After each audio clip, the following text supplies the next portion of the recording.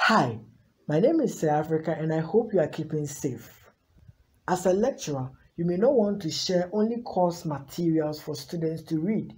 You may once in a while want to have an interactive class where students will ask questions and you, the lecturer, will explain some key concepts in the course.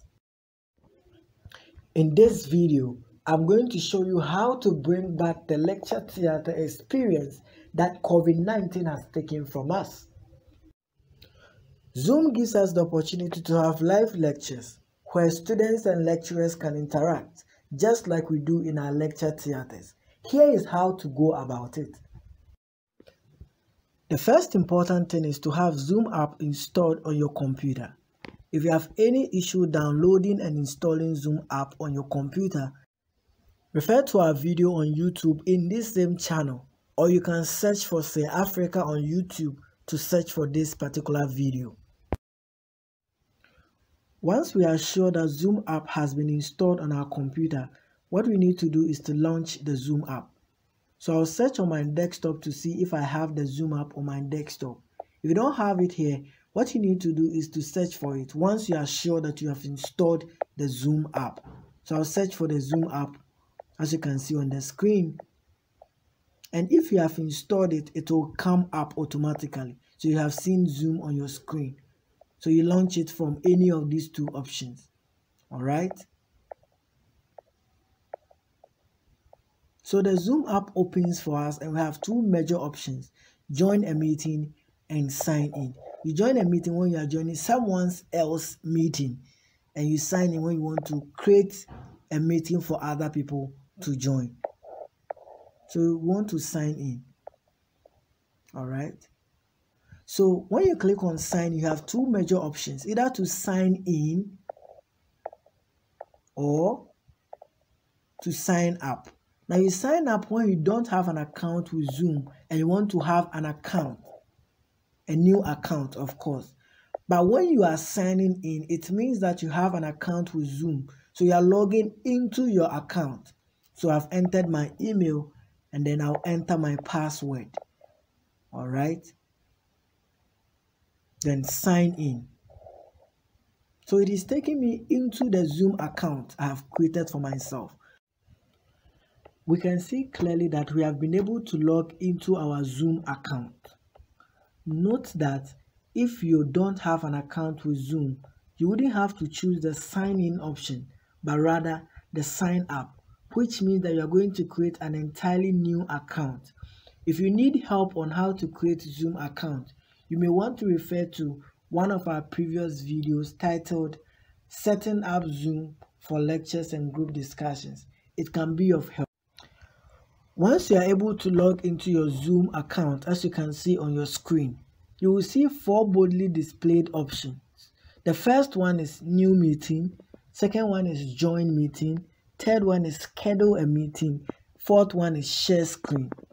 Now, for the purpose of what we want to do, we may want to go for the third option, which is Schedule a Meeting. The meaning of Schedule a Meeting is that you are going to set up a class which the time is not yet due. For instance, the time is 1 hour ahead, 2 hours, or even the next day or the next week. This will help you to share the ID of the class or the link into the class to your students for them to be aware and join when the time is due.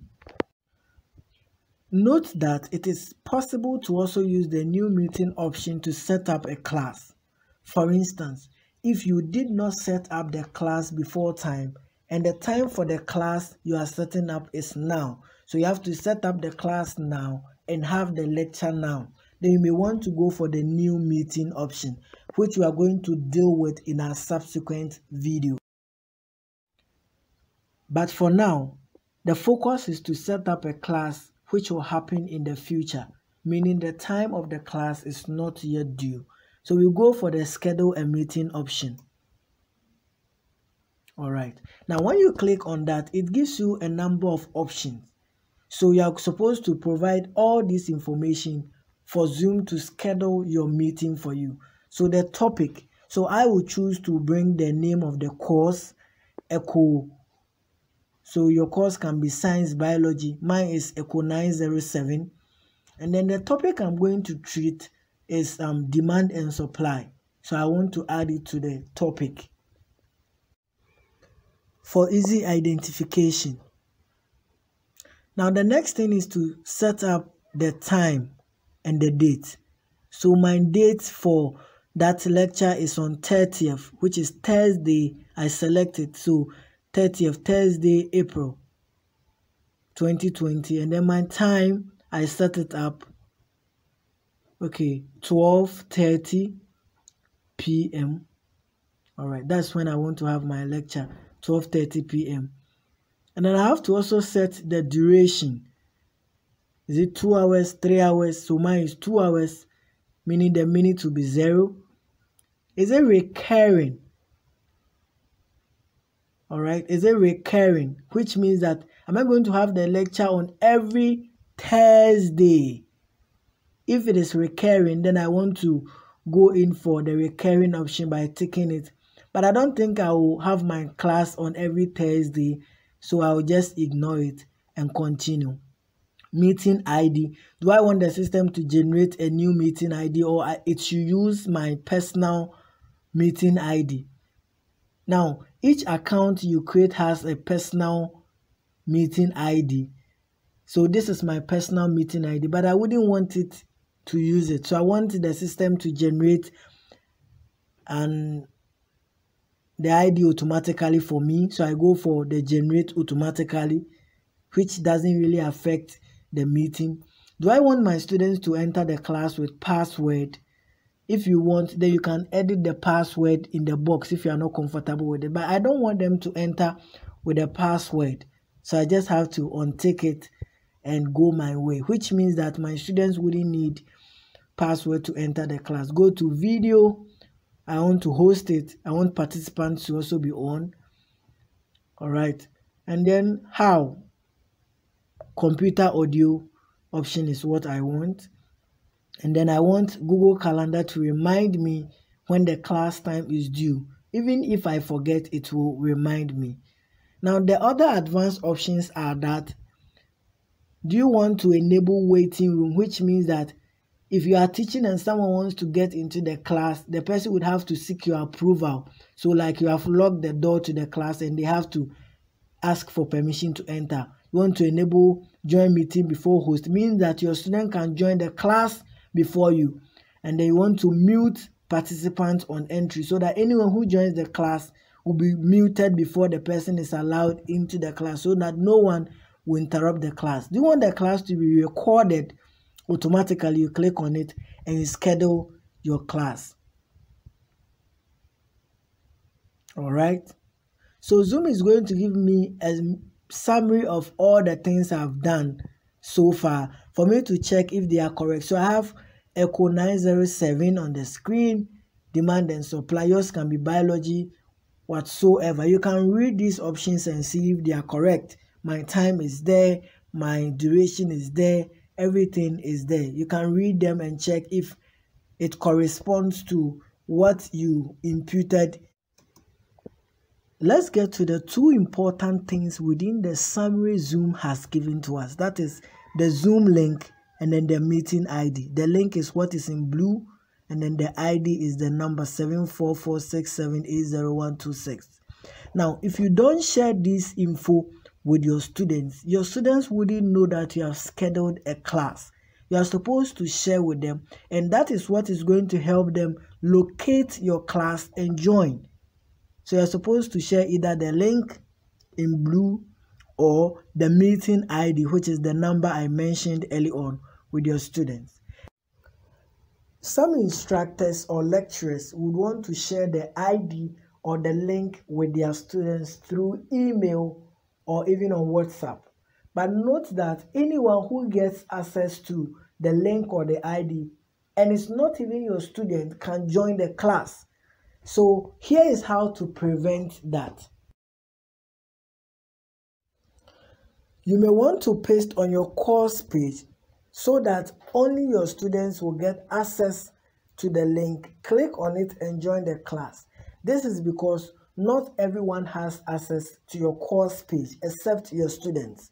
If you need help on how to put the link on your course page for only your students to access it, you may contact this email. So let's save whatever we have done by clicking on Save Up here. All right, save. And it will add this particular class to our calendar such that when it is 30 minutes to time, the Google Calendar would remind us. So you can see a number of scheduled classes. I have 1, 2, 3, 4, 5 of them. So where the cursor is the Echo 907 we just worked on, and you can see it on your screen. So you are done, and Google would remind you when it is 30 minutes to time, your class, So you close it. So let's say today is the class, today is the Thursday that we scheduled. You on your laptop, what you need to do is to search for your Zoom app and launch it like we began when we were learning how to set the class up. So you open like this. This time you don't go to any of these options, you go to meetings, which will take you to your scheduled meetings. So you can see that right there is Echo 907, demand and supply as we did. The time is 12:30. You just have to hit on start meeting and it takes you directly into the class. So now I'm in the class. So you are allowed join with computer audio so that when you speak, your students can hear you. You go and meet some students in the class because we allowed join before host, meaning that even if you are absent, your students can still be in the class and have interaction, if only you are allowed join before host. Now the other thing is that because you also selected automatic record, it means that the lecture will be saved for you to share with even those who missed the class.